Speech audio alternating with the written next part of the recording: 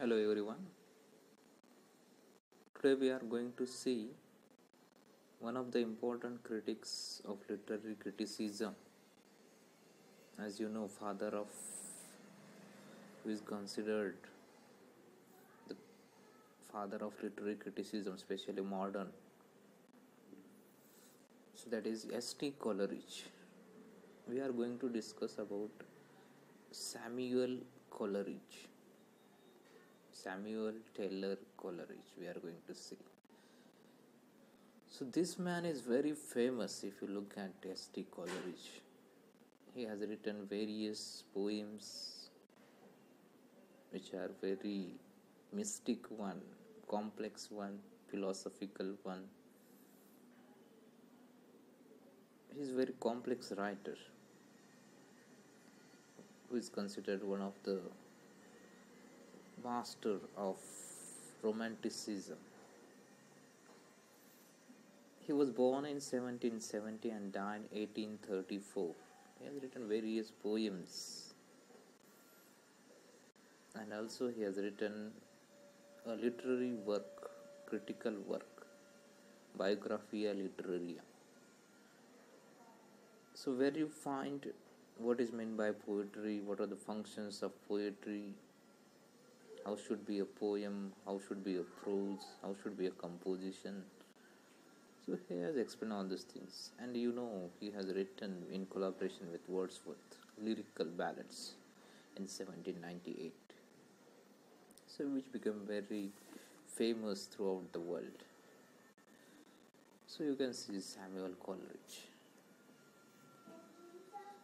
So when we talk about Samuel Coleridge, to view his philosophical critical insights, which are divided into two parts: fusion of autobiography, literary criticism, religious and philosophical theory.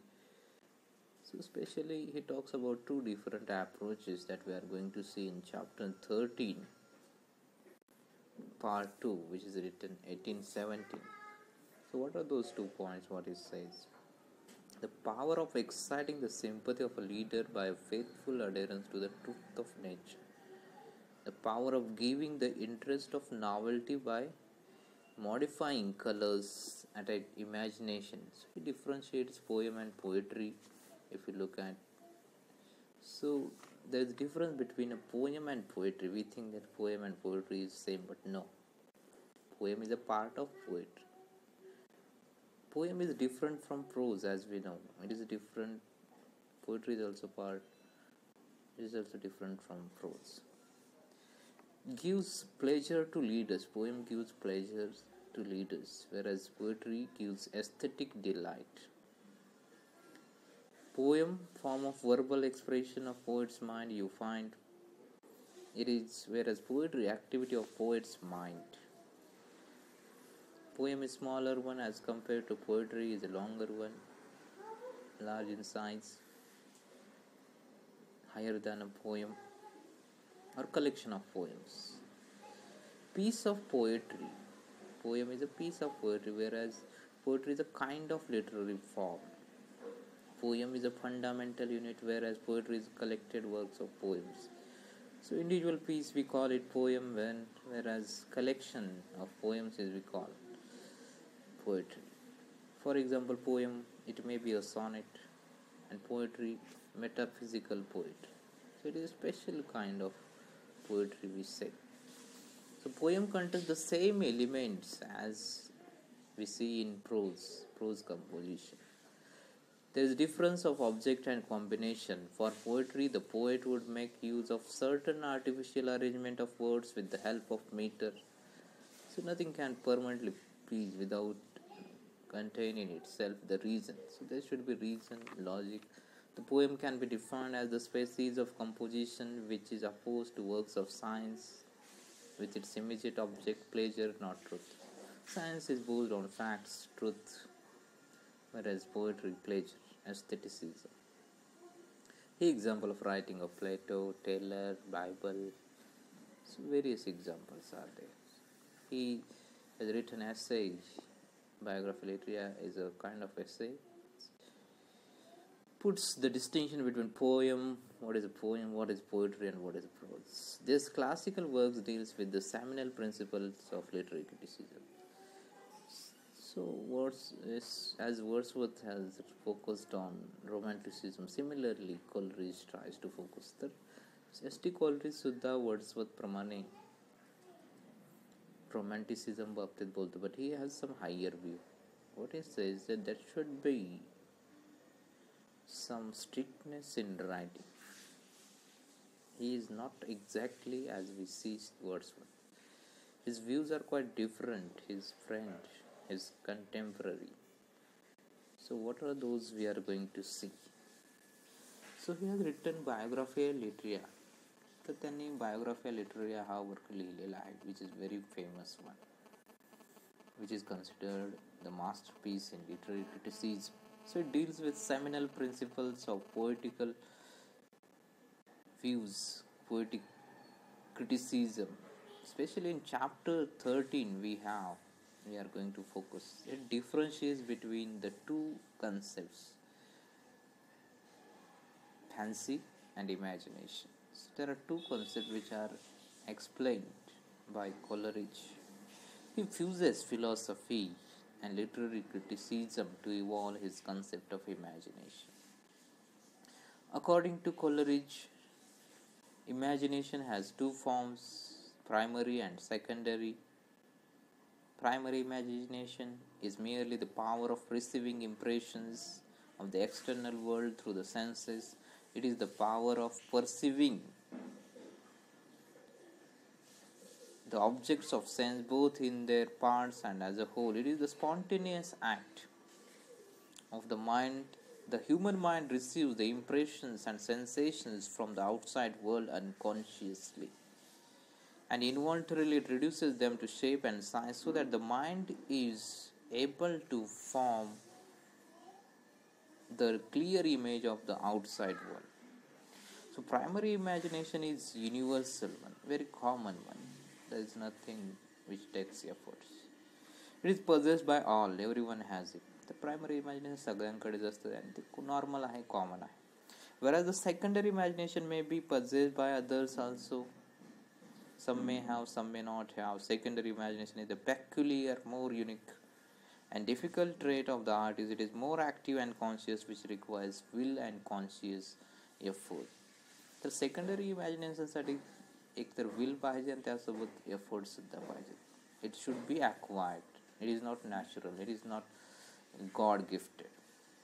So it works upon raw materials of the primary imagination. Secondary imagination works on primary imagination. It selects an order of the raw material and reshapes it into objects of beauty. It has a modifying power which strips them with a glory and dream that never was on sea and land. It is an active agent which dissolves, diffuses, dissipates in order to create. The secondary imagination is at the root of all poetic activity. It is the power which harmonizes and reconciles opposites. He calls it a magical, synthetic power. This power fuses the various faculties of the soul: perception, intellect, wit, will, emotion. So also it fuses in external with internal. It results into a poetic creation. Primary and secondary imagination both are significant. Both have degrees, levels. Secondary imagination is more active as compared to primary imagination. The primary imagination is universal, while the secondary is peculiar one, specific one. It is the privilege enjoyed by the especially artist or the poet. So he wants to say, yes, there is a difference between fancy. Fancy म्हणजे एक साधारण patch आपण ठिगळ जसं लावून बनवतो dress, that is called fancy. And imagination, proper new dress what we create, that is called imagination. त्याला आपण imagination असं म्हणतो. सो there is difference between fancy. Fancy is common one, it looks fancy. So just कंबायनिंग things as we feel to do or mix up. So there is nothing variety you find when we say fancy. Whereas imagination, if you look at, imagination has some special effect you find. What is that special effect that we are going to see? So the difference between two is the same as the difference between a mechanical mixture and a chemical compound. Sir ज्या प्रकारे mechanical mixture आणि chemical कंपाऊंडमध्ये difference आहे same. In a mechanical mixture a number of ingredients are brought together, they are mixed up, but they do not lose their individual property. पण त्याच्यामध्ये individual property जात नाहीत. मेकॅनिकलमध्ये ज्या गोष्टी एकमेकाला जोडलेल्या आहेत त्या गुंतून असतात फक्त. They are mixed up but they are not separated, they are individually. So whereas in a chemical compound, when we say something H2 plus O is equal to H2O, hydrogen plus oxygen, so it is mixed and there is combination, and which you find the result that is water. So they lose their respective properties, whatever individuality earlier it is lost and fused together to create something new and entirely different. Here a compound is an act of creation, while a mixture is merely a bringing together a number of separate elements together. So imagination creates new shapes and forms of beauty by fusing and unifying the different impressions from the external world, whereas fancy is the kind of memory which brings together images. फक्त fancy हे एकत्र images आणण्याचे, वेगवेगळ्या गोष्टी एकत्र individually separate आपल्याला दिसतात. If you look at imagination, the unique it is, and something new has been formed by mixing of different things. Fusion explains the point by quoting them from Shakespeare's Venice and Adonis. If you look at, you can find it.